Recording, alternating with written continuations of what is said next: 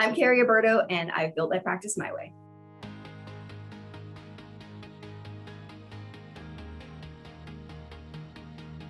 My name is Carrie, and I am the owner of Core Wealth Management.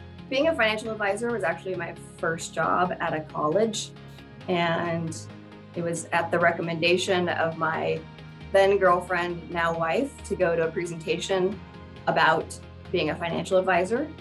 And once I went and learned about how it's working with numbers, which appealed to me with my business degree, but also working with people, I was pretty much hooked from then on. So originally when I got out of college, I didn't know what I wanted to do. I just knew what I did not want to do. And I thought I didn't want to do sales. I didn't want to be a business owner. I didn't want to be an entrepreneur. And that's pretty much what I wound up doing. And for myself, I was so attracted to just the actual day-to-day work of being a financial planner that was the carrot for me.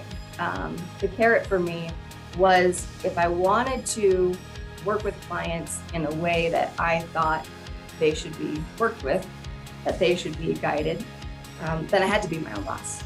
So that's how I kind of fell into it.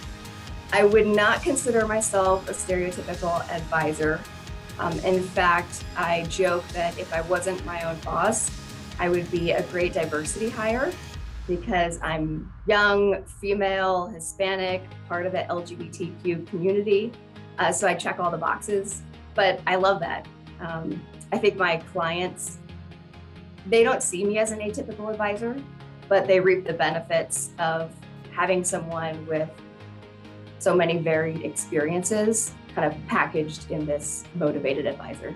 I was really fortunate that about 10 years ago, I was introduced to another LPL advisor who needed some help with his own clients and was also in the latter stage of his career. So I did kind of a hybrid where I managed my own practice, but then worked with his clients as well. And we did that for 8 years. And then 2 years ago, I bought the business. And that was as seamless as it could be because I had already been working with the clients for 8 years. So it was a really easy transition, and it worked for me as someone who, like I said, didn't really want to be a business owner and didn't really want to go in and start new.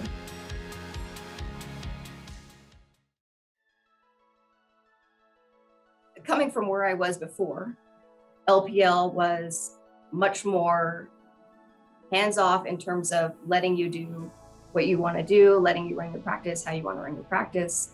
So they had a lot of different departments, a lot of different ways you could kind of access their resources, but they were just letting you kind of come to them.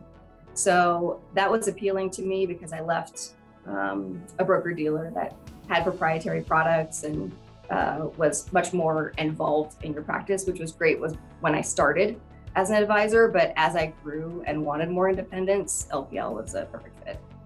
I would say that the values of my practice, some of them are similar to other advisors. So, honesty, integrity, education, all those, I feel like those are kind of, I guess, table stakes at this point. But I would say that for me, maybe like a differentiator would be probably my natural curiosity. So my curiosity to dig deeper into clients' lives and push a little further than another advisor. And then also, I'm really big on education.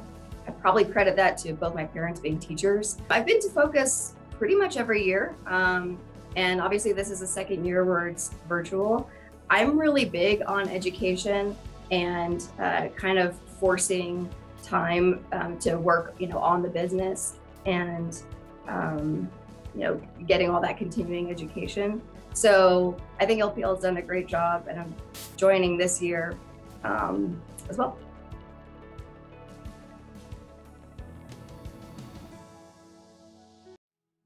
I would say the favorite part of my job is that qualitative part.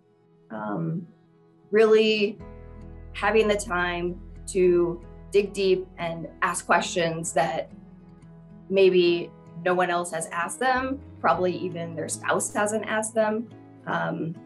Talking about what were your parents' money habits? What brings you joy? All those types of questions that, we all lead busy lives and we don't have time to just kind of sit down and ponder these big concepts. So it's fun for me to learn about them in that way. And then it's also fun for me to see spouses learn something new about each other and have kind of that aha moment. And then having that third person direct it so that they're able to kind of speak freely and not worry about what the other person thinks.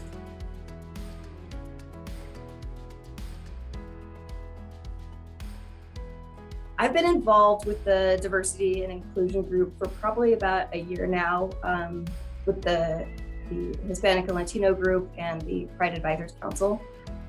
The joy of being an independent advisor is you can do whatever you want, but sometimes it feels like you're on an island a little bit. So being a part of those groups kind of has that, you can get a friendly face, reach out to someone across the country, and share best practices.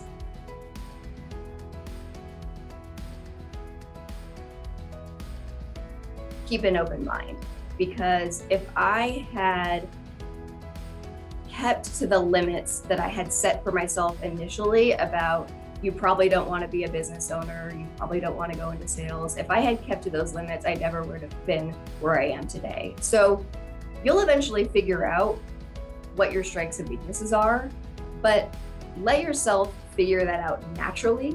Don't set those limits on yourself in the beginning. You'll figure it out, and then you won't limit what you're capable of.